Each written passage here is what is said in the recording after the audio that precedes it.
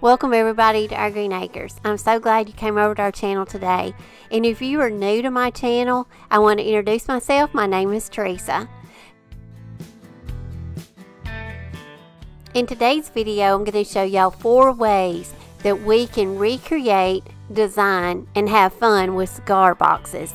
I don't know if y'all have any cigar boxes or if you see these out at thrift stores or yard sales, but they're very inexpensive, but they are tons of fun to recreate. So I'm going to show you 4 ways of how I recreate my cigar boxes. And also in the video today, I'm going to show you a couple of items that were popular items in past videos that I'm now pulling back out. I'm going to give them a little facelift and I'm going to be able to share them with y'all.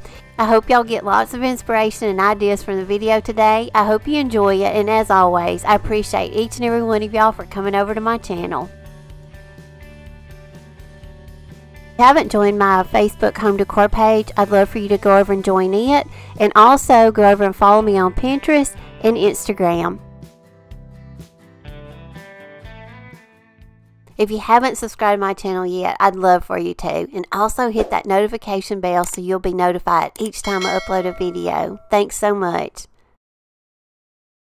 Okay, the first project we're going to work on is going to be some cigar boxes. Now these are inexpensive pieces that you can find a lot of times at thrift stores and yard sales, and they are very inexpensive to pick them up. And I acquired these at a yard sale not too long ago, and I actually have 4 of them. I found another one after I photographed these. So I'm going to do 4 today, and I'm going to show you 4 ways of different kind of ways that you can decorate and recreate these boxes. This is a very fun project. This is something, you know, if you need a little fun project to do maybe on a rainy day and you're stuck inside, this is it. So I'm just kind of showing you the bones of the little cigar boxes, the insides. All of them were really good on the inside. One has one of its little sides missing, but they have like you know, they're just natural looking wood on the inside, and I'm not going to do anything to the inside of them. But I did go around and I painted each one with Rust-Oleum linen white chalk paint, and I don't know, I probably put at least 3 coats on it, and then I went over and then I sanded them with my sanding block just to get more of a smooth finish. Now the first one, I'm just going to show you how easy it is to put a stencil on it. Now I have all my stencils that I feature in my videos in my Amazon store, and they're under stencils, and I have a huge selection. So I'm going to put a part of the stencil on the front, and I'm also going to put part of the stencil on the top. Now for the second one, I'm going to go out to Graphics Fairy. I love to go out there and just choose through their huge selection of free printables. So I went for some that were more of a Shabby Chic, but you could go and get whatever kind of, you know, graphic that you want that fits the theme of your home. So I'm just going to use some Mod Podge. I'm going to put it on the back of it, you know, all over, and then I'm just going to adhere it down to the top. And then I'm also going to show you another one that I printed out to put on the front. Now I'm just decorating the front and the tops of my cigar boxes, but you could do the whole cigar box if you wanted to. And there are so many ways that you can decorate these boxes. This is what makes it so much fun.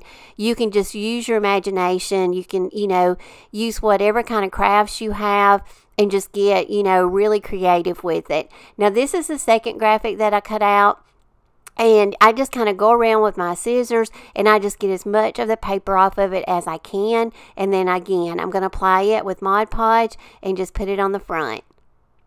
Now also you could adhere these instead of using Mod Podge. A lot of times I like to use the, you know, the Gorilla Spray adhesive. That works really well, but I like to use that outside. Today it was a rainy day, so I'm just going to stick with my Mod Podge.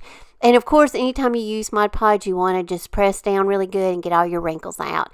Now I'm going to go to a new product that I'm using that I got on Amazon, and I'm going to have some of these linked in my store also. This is that decoupage paper. And my friend Annie over at Annie Jones, and I'm going to link her channel down below, she did a video not too long ago and did several projects using this decoupage paper. I had to try it.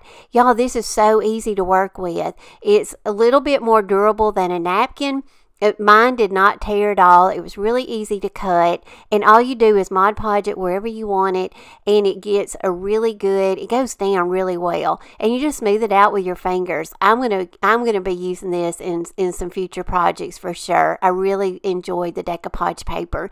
Now the one I put on the top, I Mod Podged it on, and then I just went around with the sanding block. So if you have any, overlap on the sides or anything, that is so easy just to give it a smooth finish with your sanding block. Now this third little box was a very fun one. You can, I went out again to Graphics Fairy, and I had already had this lady printed out from a previous project, and I loved her, but Graphics Fairy has a lot of Victorian style women, pictures, so I put her on the top. And then there's also these sheets of, I guess if you do scrapbooking, Graphics Fairy has just sheets of little things that you can cut out, like if you're doing a collage or doing scrapbooking, or maybe journaling, doing one of those little junk journals.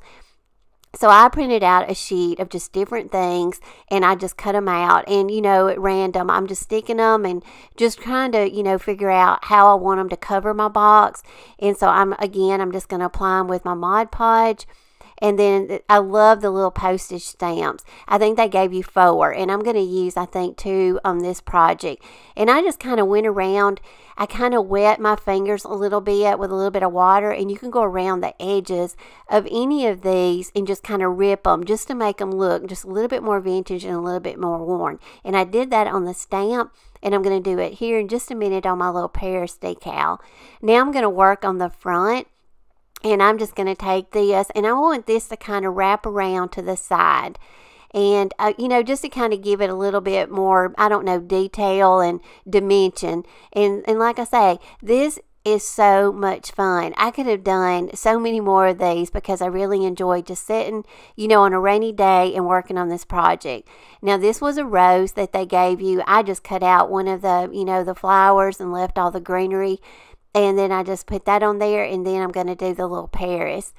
And the little Paris, I'm going to go around with my fingers. You just wet your fingers just a little bit, and that way your paper will just start tearing. And that you just start tearing all, just get it the way you want it and how you want it to look. And then, again, just add your Mod Podge, stick it on. And I think these little boxes turned out so cute. I love these.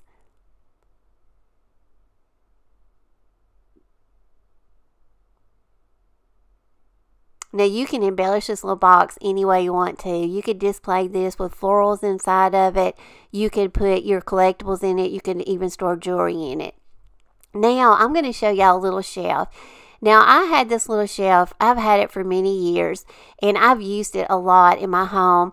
And it was originally kind of a bronzy kind of metal, and I chalk painted it, I think, cashew. And this was way back before my YouTube channel. Well, I'm going to pass this on.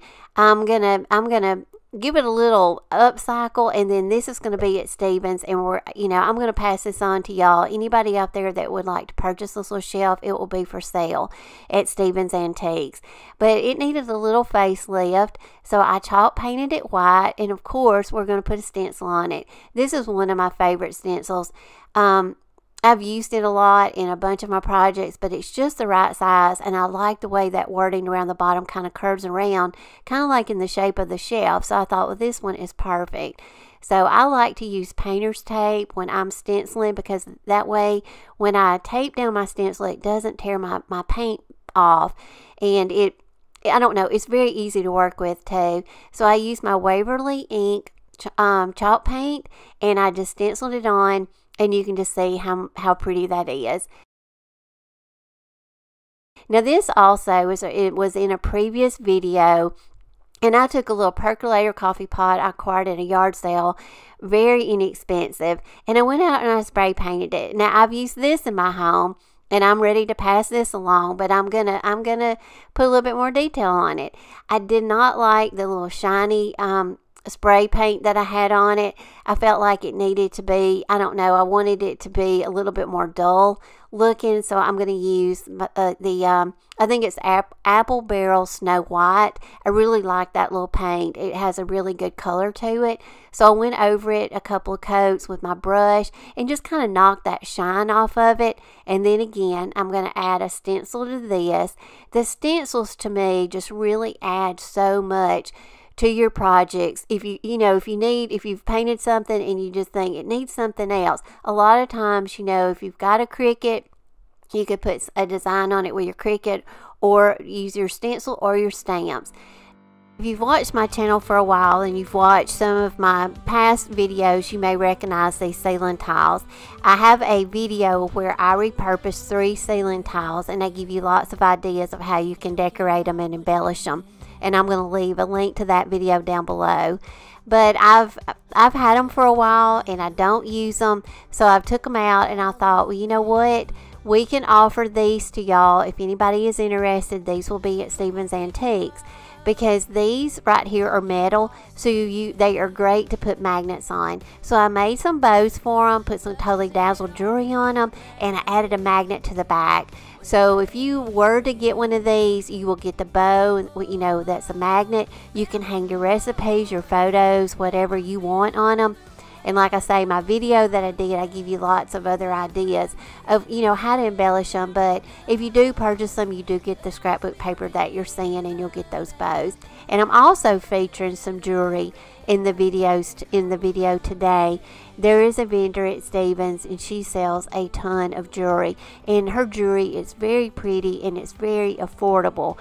So I took a few pieces and I just kind of wanted to stage it with some of the items that I was redoing today, just to kind of give you an idea of how pretty these items complement, if you put these things on your vanity or, along, where you have your jewelry.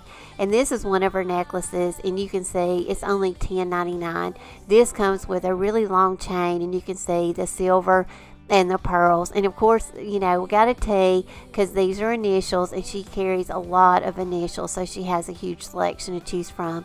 Love the patina and the little tassel on that one. It's that green, and copper. It's beautiful. And this one is like a little spoon necklace. It is gorgeous. And it's, you can adjust the length of these because they have, the little extender chain on it. So you can make them as short or as long as you want to. And this is the back of the little spoon necklace. I thought that was just so cute because it does. It looks just like a spoon.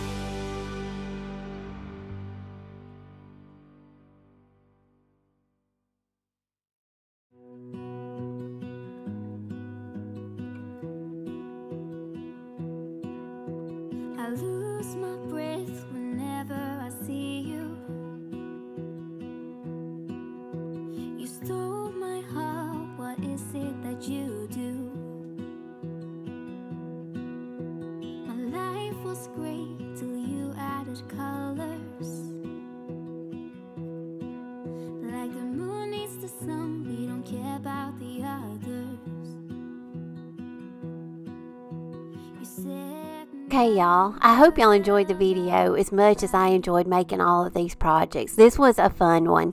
These little cigar boxes were so much fun to make, and I hope y'all will try to make some, and if you do, make sure to share them over my Facebook home decor page. I'd love to see them.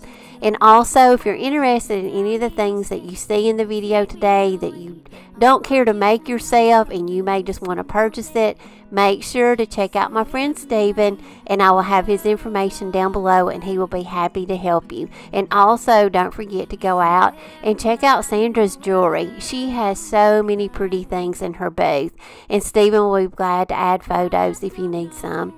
So as always, y'all, I hope y'all have a great 4th of July weekend. I hope each and every one of y'all stay safe and healthy, and I plan to see y'all again in my next video. Love y'all.